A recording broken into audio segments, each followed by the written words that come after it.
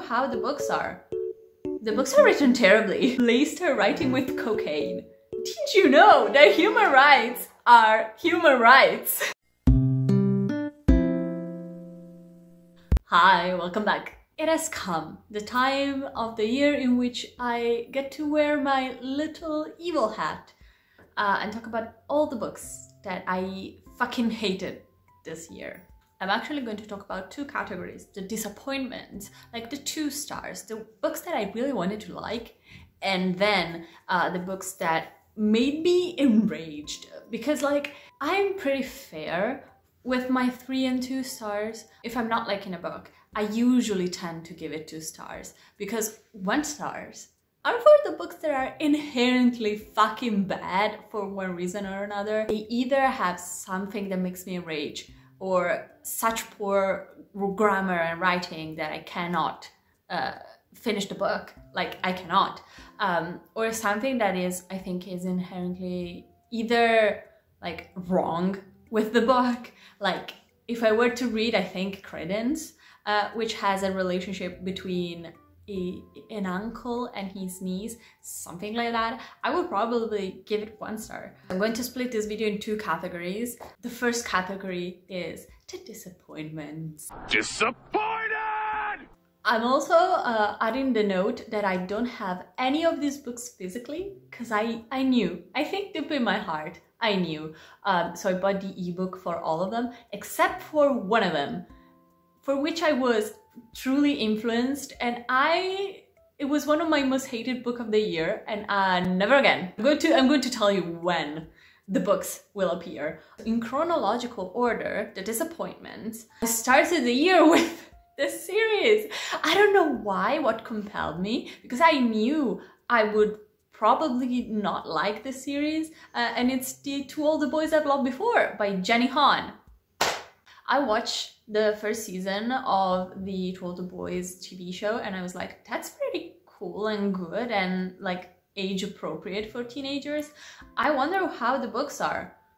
The books are written terribly. The writing is dry, very naive, very juvenile, and the characters in the 3rd book, which is the one that I hated the most, were not 180 degrees and like, yep, I'm going to go that way, even though I was supposed to go that way, because that way is more stupid. Jenny Han puppets her characters like truly as if they were puppets, and she's like, well, I want the plot to go that way, so the characters must do this thing, even though it's not in their nature to do so. So, especially in the 3rd book, it was so frustrating.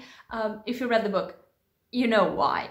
So, the first 2 books were the disappointments. The 3rd book is borderline a 1 star, like a book I hated, because like, it was such a big no.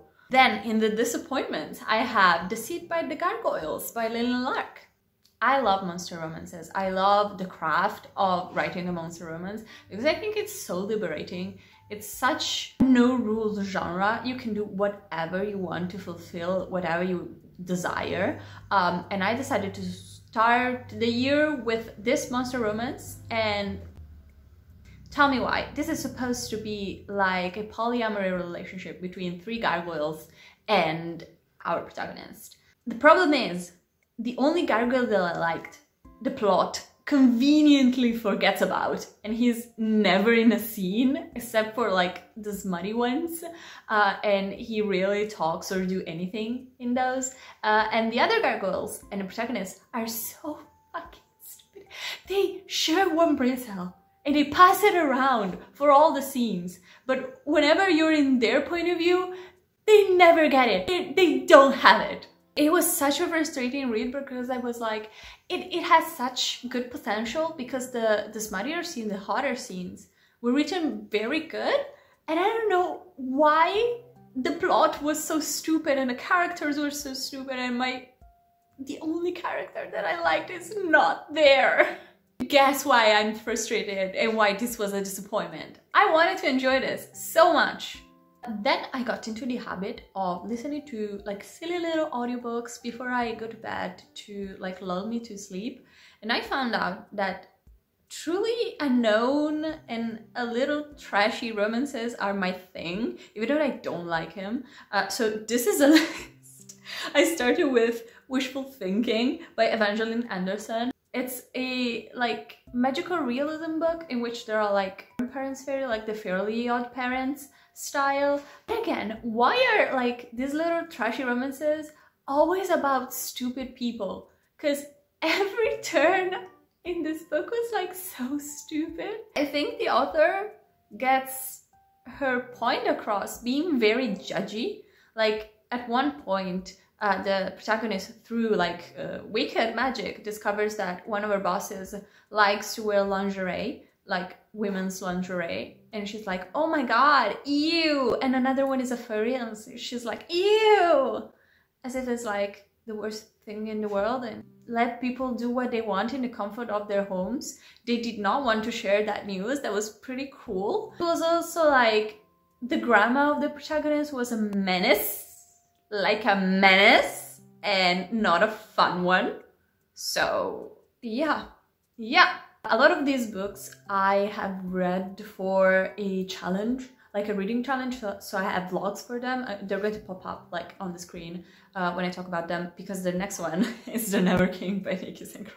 God, this is a dark romance, and it's kind of like a retelling of Peter Pan, in which there's this girl who thinks she's going crazy because her mother has gone crazy, and there's like a line of women in her family going crazy at the age of, I think, 17, because they start hallucinating going to Neverland with Peter Pan. And at 17, she goes to Neverland with Peter Pan, who is now a bad boy and is the captain of like a gang. And in the smut scenes, like the spicier scenes, he wants to be called Peter Pan. Not Peter, just Peter Pan. Can you imagine having the mental image of the Disney movie of Peter Pan? Because if you call him Peter Pan and not Peter, you know, and having to read smut about him, in which the protagonist is 17 and he is immortal. Yeah, uncomfortable. It was also like laughably bad. Like the writing was laughably bad. So, you know, at least I laughed. Another one of these silly little audiobooks that I read in, like, to lull me to sleep is The Friend Zone by Kristen Callahan. I did not know this was like in a series, but they are like not a true series. They're like companion novels. Again, The Friend Zone was just like fine, but in a way that made me annoyed, because the main love interest was just like, you know, the broody, almost unbearable character that like in real life would get you nowhere, because he would dump you at the first turn. And I did not like that at all. Next book has to have an explanation. So the next book is Daisy Hates by Jessa Hastings. I read, not in a vlog, just like on my own, the first 3 books in the Magnolia Parks universe. So there's the Magnolia Parks book 1, then Daisy Hates book 1, then Magnolia Parks book 2, and then Daisy Hates book 2. I read the first 3. I think Jessa Hastings writes, like, laced her writing with cocaine, because there's no way. This is a series about toxic romances, but I think I liked the 3rd book about Magnolia Parks, because this is about like rich kids, Gossip Girl-esque in the UK. It's really interesting. The writing is something else, let me tell you. But I liked the progression of the Magnolia Parks books better, because the characters do grow and they go to therapy and they behave better as the series progresses. Daisy Hates is the only character that is really stagnant. She's also not a girl's girl. She slut shames. She's really, really mean. She would spit in your face just because you're like poor and miserable. I did not like Daisy Hates at all, and that's why I give it 2 stars. Even though like Magnolia Parks and Magnolia Parks The Long Way Home, I think I gave 3 and 4 stars. I don't want to read the second Daisy Hates book, but I think I will, because she is the sister of Julian, which is one of my favorite characters. I love Julian like a lot, and I think it's like a shared sentiment. Another silly little audiobook. This time is Truth or Beard.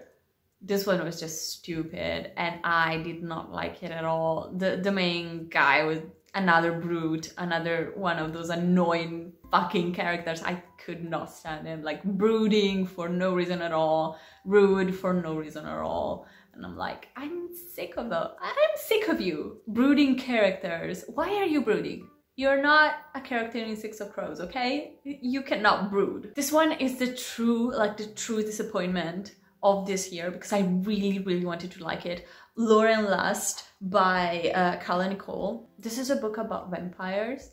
I wanted to like this so much. It's a male-male romance. It was supposed to be like luscious and also a little bit funny, but with a deep plot and fantasy-esque elements, and just like, it was just too good. The world was not developed, the relationship, the thing is, the main love interest for the protagonist, who is a vampire, he's Italian. He descends from a strong Italian ancestry. And everything that Carla Nicole's wrote about Italy and Italian families is not historically accurate, like at all, but not even like accurate for a Google search. I felt kind of offended because, you know, I am Italian, I live here, I was born and raised here, and every little detail that she put into her book about Italy was not correct. And I'm like, this is a level of wrongness that I could not believe. Like, who told you that? Who told you that? The names and the surnames were completely out of pocket. And the places and the things that they do in those places, like, I was so disappointed. Okay. I have to explain this book. I read the fine print by Lauren Usher. I wanted to like this book so much because the first half was like fine, like 3-star territory. But these two, we are in the modern world, but we don't have Disneyland. We have like Dreamland,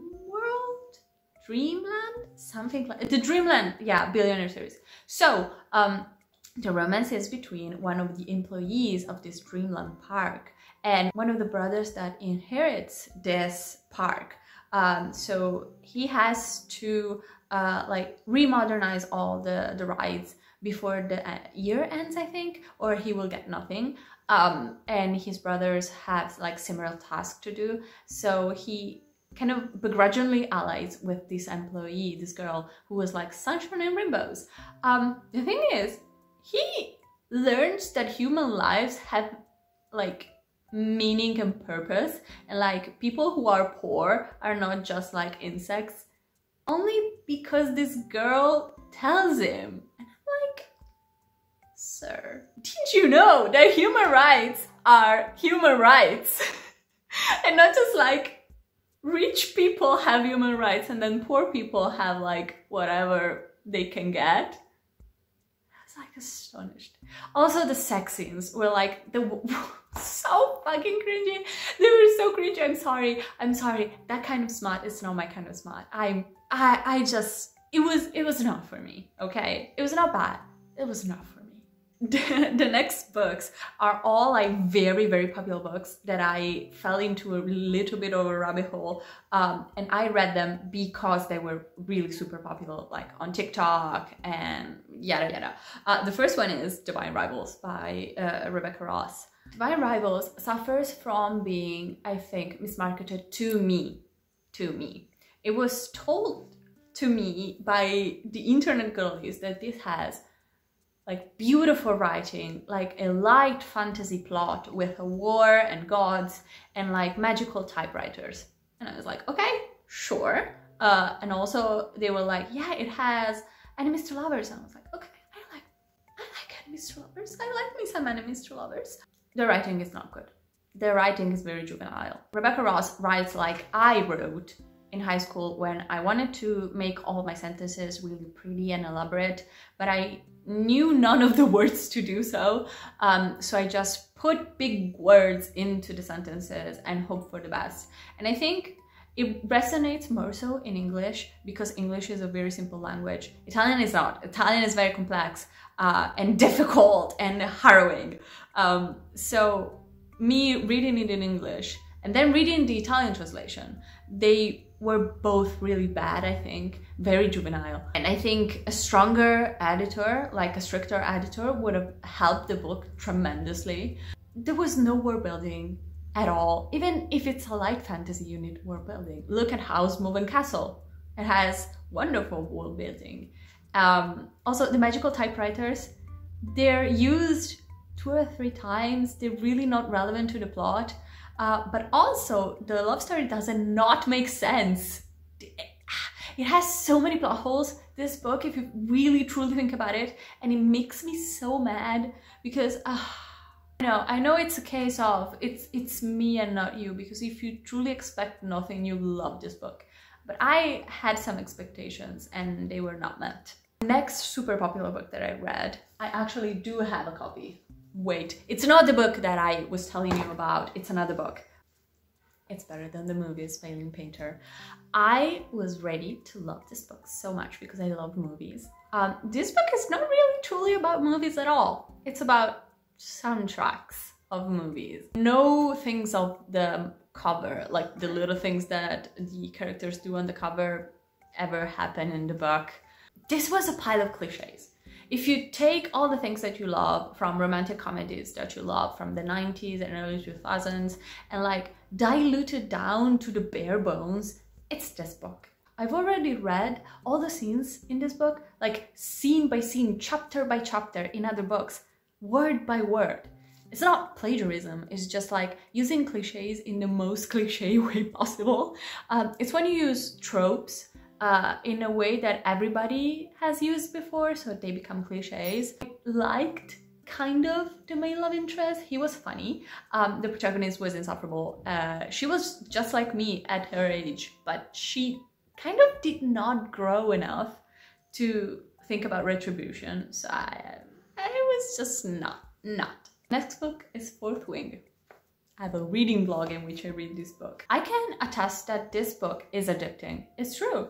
I read it in like 2 days and I think the pacing is perfect. The thing is, this is a romance fantasy, like a romance with fantasy aspects. It wants to be something more. And it also, I think, fails at being both a romance and a fantasy. The fantasy aspects are truly not well described. The world is nonsensical, plot holes everywhere in the world building. The dragon aspect, oh my god, it's taken like literally word for word from the Omegaverse. It's just like, oh my god, I am back in 2012 reading fanfiction about people I did not know. It also fails at being a romance because I think it's one of those cringy romances from 2015 that I truly cannot like. They're not for me. Like the brooding, again, dark-haired man with shadow powers that you've seen 100 different times. I think this book really resonated with people that have started reading like DC or maybe during the pandemic, so they don't have as much of like a reservoir of past book reads. I read a lot of fantasy, it's one of my favorite genres. This was just not good at all. And the last popular book that I read is Mile High by Liz Chalmford. This is the first book in a series, and apparently everybody hates the first book and love the second and third book. So I feel kind of validated. Mile High was just, I think it was fine, but again, why are there so many characters in romance books that are so fucking stupid? Like, the main love interest was just kind of a little bit too misogynistic for my liking, and I was like, I don't like you. I don't like you enough to continue on. I may read the second book out of curiosity, but like, right now, probably not. Probably not. The last 2-star read that I read this year is A Flame in the Night by Morgan Dante. This is a novella. This one is special because I think I was really truly disappointed, but in a way that I think that this author will be great in the future. This is a case of, I think, not having an editor. This is, I think, is an indie novella, like romance, between a vampire and 2 runaways from the sex industry in the Dapper era. So they do adult movies and do these like boudoir soirees of photography, and it's a polyamory romance. I think this suffers from being a novella. Writing novellas and short stories is an art. If you build a story that needs to be longer, it needs to be longer. This could have been like a 300 pages book. It could not have been a truly good novella. I also think the writing really juvenile in a way that I almost can see as a fan fiction, in which nobody is there to criticize you. Of course, they do not pay money for those characters. So if I have to hear the word decadent in a phrase more than 2 times in a 100 pages book, I think maybe you should cut something out. But I think it has the potential. Like Morgan Dante, I think, has the potential to be a fantastic writer. We enter into the worst books category, because they're not a lot. I'm very sparse with my 1 stars. The first one is My Days at the Morisaki Library by Satoshi Yukisawa. The rage that I felt reading this book. You know those little Japanese books that are supposed to be like very simple writing, very light writing, and they're very profound. I read a ton of those. This is not one of them. This is a book about fucking nothing. You're supposed to follow a character that goes to work in a little library after having like a midlife crisis, like a 30-year-old, and you spend only 30 pages in the library. Let that sink in. 30 pages out of all the books. And it's more about the character's mother and her life, and about an old man at the library. And I could not care less about these characters. They're so, again, they're not stupid, they're boring, which is worse. This is one of those books that tries to be profound while saying nothing. And I cannot condone that. I'm sorry. Yeah, I have a vlog in which again, another silly little audiobook, but this time it's the worst thing that I've ever read. I think it is. It is Surviving Year 1 by Cora Wilde. I think another indie romance in which the protagonist gets enrolled into an academy to be a Grim Reaper, and she's the only human and everybody bullies her, and it's a bully harem romance. The main love interest, I think, of the harem gets introduced by being homophobic, and he never says why, because he's an angel and he's incredibly homophobic towards the gay best friend of the protagonist. Never apologizes. There's also a demon that says that incest is okay because he's a demon and he's not a human with morals and stuff. Yeah, I was flabbergasted. Could not finish that book. It was just incredibly bad. Also badly written, like very badly written. And I'm like, yeah, this gets 0 stars. On to the next one. Another incredibly bad book, but this time a little bit more bearable. This is From Blood and Ash by JLA, Jennifer L. Armentrout. I've read Jennifer L. Armentrout before. I read White Hot Kiss, I think her trilogy quartet with the aliens. They were fun, they were stupid, they were trashy, but I love them. This one is just bad. It's badly written, badly paced. I fucking hated the protagonist. She's just so incredibly stupid. I hated the romance. I hated everything that came out of the male interest's mouth. Everything. The world building is nonsensical. Again, plot holes everywhere. And I don't know why. JLA knows how to write a trashy, entertaining romance. This was not it. This was just plain bad. It was torturous to read. I could not go on and I had to. I was just the easiest 1 star of my life, but I was just exhausted. This is the book that I wanted to complain about, that I was influenced to buy in physical form when in Rome, by Sarah Adams.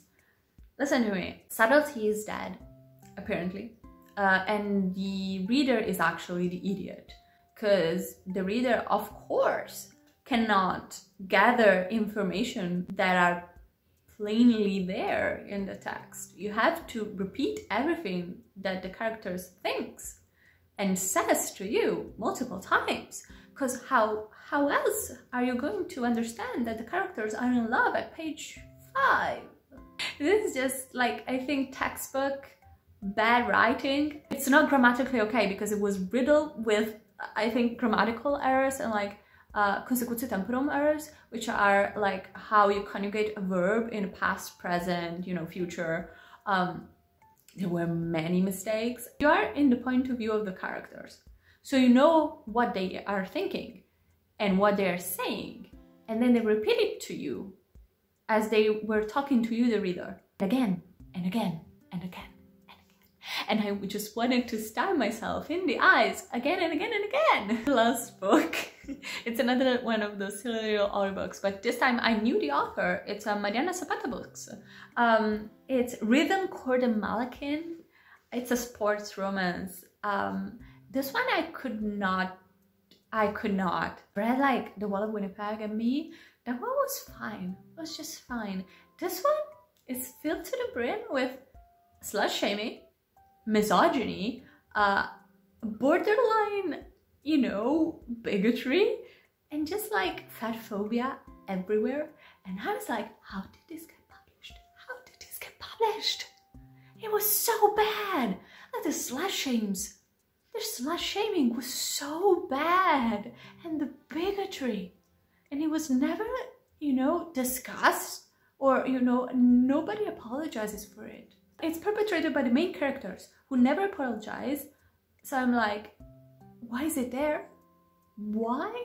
Because the characters never changed. There's no character growth to show me that they were terrible people and now are like decent people. We're all the disappointed. Like the worst books of my 2023. It's a wrap. It's a wrap, baby. I am done.